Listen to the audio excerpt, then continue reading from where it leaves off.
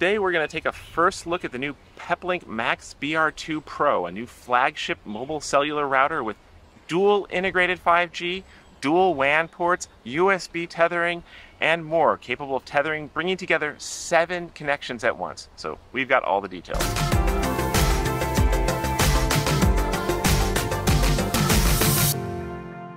Hi, I'm Chris here with the Mobile Internet Resource Center, here to give you a first look at the new Peplink MAX BR2 Pro. This is kind of a new flagship mobile cellular integrated router from Peplink, and we're pretty excited about this. It actually includes a lot of features that have been on our wish list for a long time. Now, first off, this is kind of the big brother or sequel to the MAX BR2 Pro 5G that came out at the end of last summer. This was the Peplink's kind of original 5G flagship cellular router. Is $14.99 and included a single 5G cellular modem. And for people who'd gotten used to the Max Transit Duo and other dual modem routers, going to 5G was great, but losing the redundancy of dual cellular was kind of a step back and could be frustrating for people who need redundancy and reliability. So enter the MAX BR2 Pro. This one, it's basically the same modem. It's a lot of the same guts as the MAX BR2 Pro 5G, but doubled. So you've got 2 cellular modems. They're Qualcomm X55 based 5G modems, very capable, but we'll talk about a potential downside with those later in this video. So it's got 2 Qualcomm X55 5G modems. It's got the 8 cellular antenna ports you need to talk to them.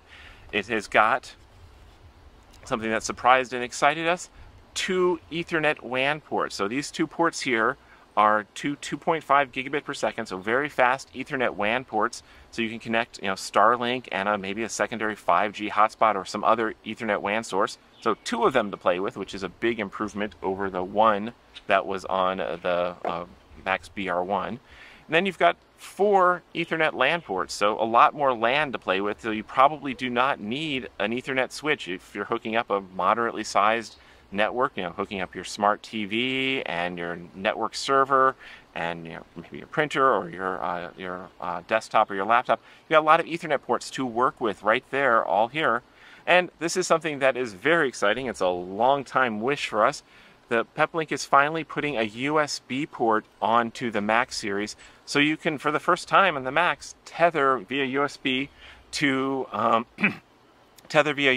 mobile hotspots, or things like Peplink's Max adapter here. So just plug in that USB and you've got another connection. So that brings us up to 5 connections, and then the Wi-Fi radio in here is capable of Wi-Fi as WAN, so you can do upstream Wi-Fi on both 2.4 gigahertz and 5 gigahertz Wi-Fi. So you're up to 7 potential connections that you're able to bring together via load balancing or Speedfusion cloud bonding. So that is a lot of capability in this chassis here, and it's still relatively small, rugged, mobile, able to handle temperature extremes. It's got the heat sinks and everything.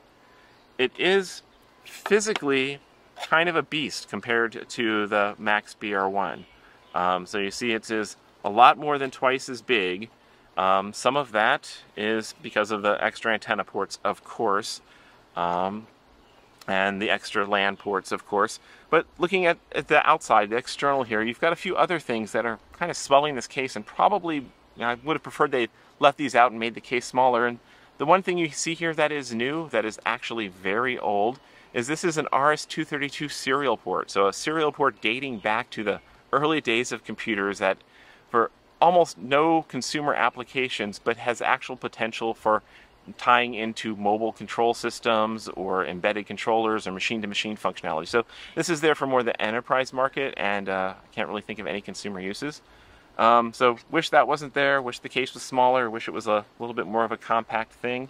But other than that, it is basically a doubling of the MAX BR2 Pro 5G, including when it comes to price. So the MAX BR2 Pro 5G was $14.99, and the BR2 is $28.99. So it is a pretty pricey investment in technology. Has a lot of capability. It is half the price of the Peplink's MBX Mini, so their other former dual 5G router. It's half the price of the MBX Mini, but it is still a considerable investment for anybody who wants to put this into their RV or boat installation. Now, what do you get for that $28.99, and what are the potential trade-offs that you have to keep in mind? Well, comes with the router, of course. Comes with a power supply, or you can get an adapter and run it directly off of DC. So you can either get an AC power supply or get a cable and wire directly into a 12 or 24 volt DC system. Comes with a GPS antenna, because this has the typical Peplink functionality of being able to track your device on their in-control system.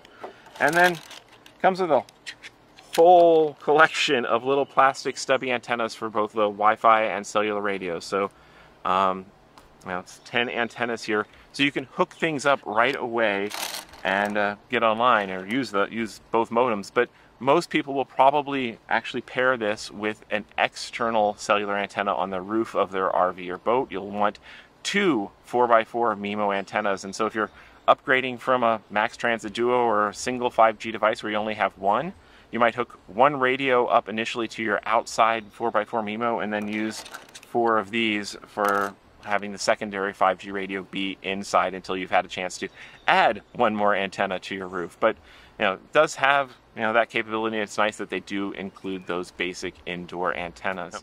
Also included with this router is 1 year of Peplink's Primecare coverage. That is their extended warranty and access to the in-control cloud management and unlocking of the Speedfusion feature if you want to run your own Speedfusion server. But you do not need to continue paying for Primecare beyond that first year if you're intending to not take advantage of those advanced features, and if you're only going to be using the Speedfusion Connect bonding service, which works with or without Primecare.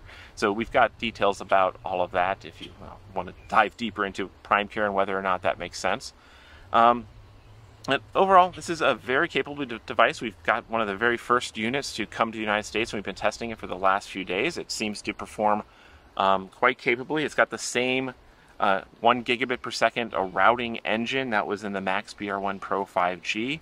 And when you're running over Speedfusion Connect and doing encrypted transmissions capable of 200 megabits per second of encrypted bonded data transfer to the Speedfusion Connect server. So it is very, very capable of bringing together a lot of connections and putting them to use in interesting ways. And is kind of a worthwhile new flagship.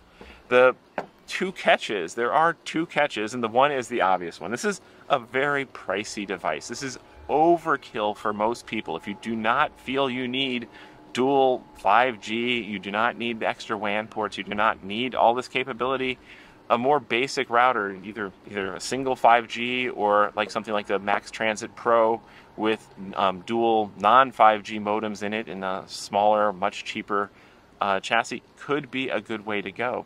And then here's kind of one of the other big catches, is this is a dual 5G modem device, but the modems in here are Qualcomm X55 modems. Now this is a great modem chipset. It is performs extremely well in 4G, performs extremely well in 5G, but it is not nearly as future-proof as some of the brand new Qualcomm modems that are like the X65 and beyond that are coming out in 2022. So the new X65 has two interesting capabilities that this will never have.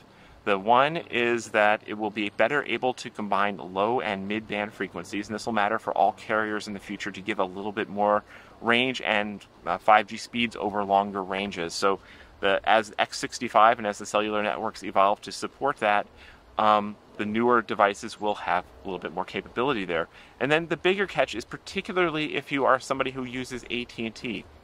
AT&T's mid-band spectrum that they're calling or what analysts are calling the Andromeda spectrum, this big chunk of C-band that AT&T is going to start rolling out later in 2022 and primarily in 2023. So the kind of the heart of AT&T's upcoming truly worthwhile next generation 5G network is not supported by the X55. So this device is kind of always going to have its hands tied behind its back on the future AT&T 5G network. It'll connect to 5G, but it won't connect to basically AT&T's sweetest, juiciest 5G. And that is a bit of a catch. Will run great T-Mobile, great on Verizon, AT&T, their future 5G, this is going to be marginal. Now, one way around that is, well, use an AT&T 5G hotspot like the Nighthawk M6 here, and just connect that to the Ethernet WAN port. And that way you've got maybe 5G Verizon, 5G T-Mobile using the built-in modems, AT&T with a portable modem, and there you've got all three big carriers. You've got their greatest 5G possible, going together like that. Or if you're not in a rush, I'm sure there will be a future version of this that includes the X65. So just keep your eye on how this product evolves, and maybe look for that next generation modem to come out sometime in 2023. So that is basically one of the only Achilles heels and what's looking to be a very, very nice new flagship for people who are looking for flagship caliber cellular integrated routers. So we're going to be putting this into our extended testing, where we've got it installed into our van and are taking it around on our summer van trip, and we'll be testing it in a variety of conditions. Our members will be able to follow along with our ongoing results, experiences, the quirks we discover in our member forum. So if you're a mobile internet aficionado, please join us and go into our detailed hands-on testing notes. Now, as for this particular test unit, it was provided to us by Peplink and our partner Mobile Must Have, that we do a lot of combined resources with. So if you are interested in a router like this, the discount that Mobile Must Have provides to our MIA members, it will actually more than pay for our membership in our site in and of itself for something this high end. So definitely look into that. And well, if you're trying to decide if something like this is right for you or not, or maybe you've got much more basic needs like most people do, we've got extensive resources over at the Mobile Internet Resource Center on understanding your needs, deciding whether a router is right for you or not, and then picking between and deciding what features matter most and what are the trade-offs that are important to make. So please go join us over at the Mobile Internet Resource Center, and if you are interested in the higher end fun tech gear like this, join us and become a member and become a mobile internet aficionado, and join us playing with these cool new toys. These videos are brought to you by our premium members, our mobile internet aficionados. They make it possible for us to track this news and create these videos. If you like this video, please give it a thumbs up, leave a comment, subscribe to our channel, or better yet, consider becoming a member yourself.